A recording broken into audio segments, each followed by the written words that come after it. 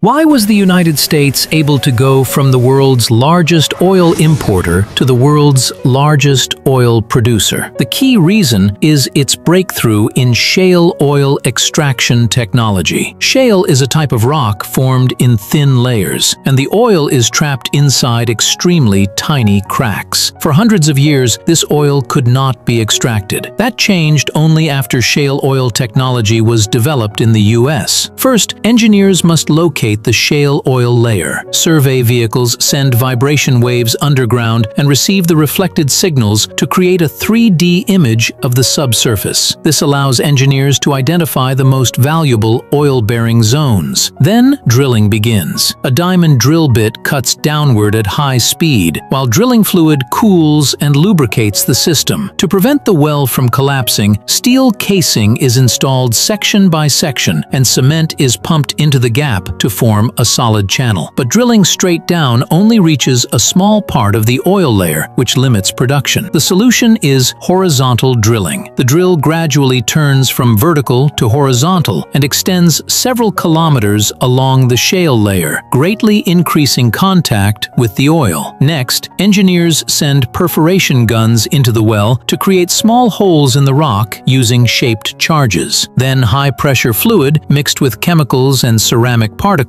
is injected into the ground. The pressure forces open cracks in the dense rock, and the ceramic particles keep those cracks from closing. In this way, the oil trapped deep in the shale is finally released and flows to the surface.